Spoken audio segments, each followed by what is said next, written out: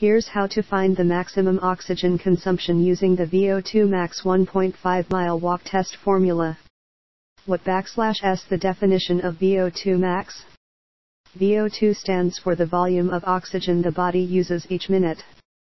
VO2 Max, also known as maximal oxygen uptake or maximal aerobic capacity, is the maximum rate of oxygen consumption measured during exercise of increasing intensity. Here's the formula to calculate VO2 max using the 1.5 mile test. To use this formula, you need to administer the 1.5 mile test at the finish time in minutes. Here's a quick example. Bob does the 1.5 mile walk or run test.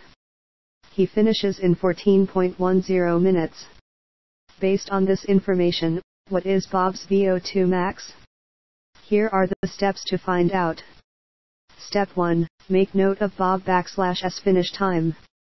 His finish time was 14.10 minutes. Step 2. Plug this data into the formula. Once you get the results, compare it to the norms chart or calculator for the 1.5 mile walk test.